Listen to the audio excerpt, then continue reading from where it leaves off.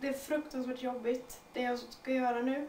Men jag intalar mig hela tiden. Det första är ditt måste. Det första är ditt måste. Så att här är jag så fokuserad på att det här måste jag göra.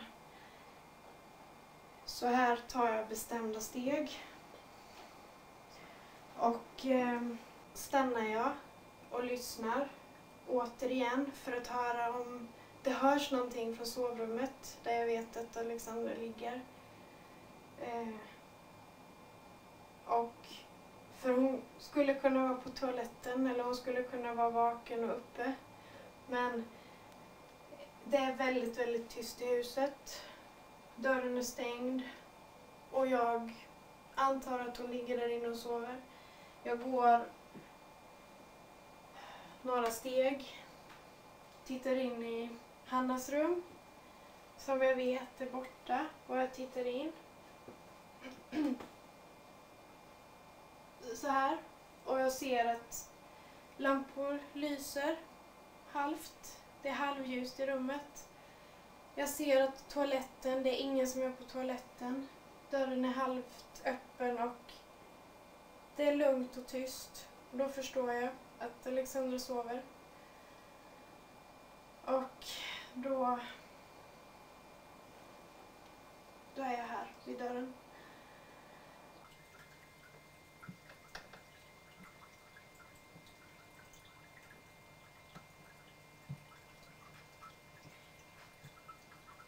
Här går jag in med bestämda steg och gör allting så tyst men så snabbt jag kan. För att jag är hela tiden beredd på att Alexandra ska vakna. Mycket utifrån det jag tidigare varit med om. Med hammarhändelsen, när hon vaknade då. Så jag är fullt beredd på att vad som helst kan hända.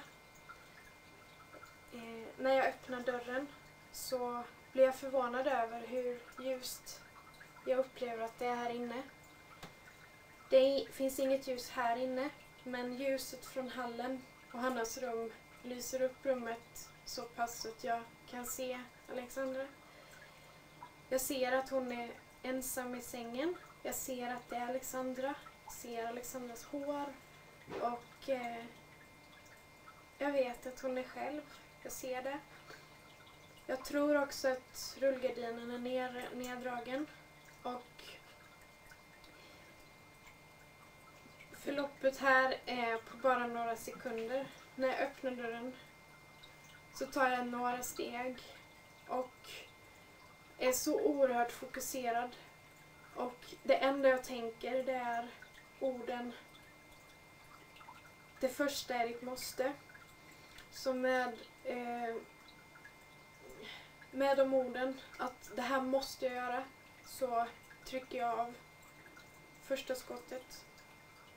Och första skottet har jag då förberett genom att ha tryckt ner hanen här. Jag vet inte riktigt när jag förbereder detta. Men troligtvis någon gång innan jag går in i huset eller i tvättstugan. Då går jag med bestämda steg hit. Här höjer jag revolvern och siktar mot kroppen. Trycker av. Och då hör jag att Alexandra skriker till.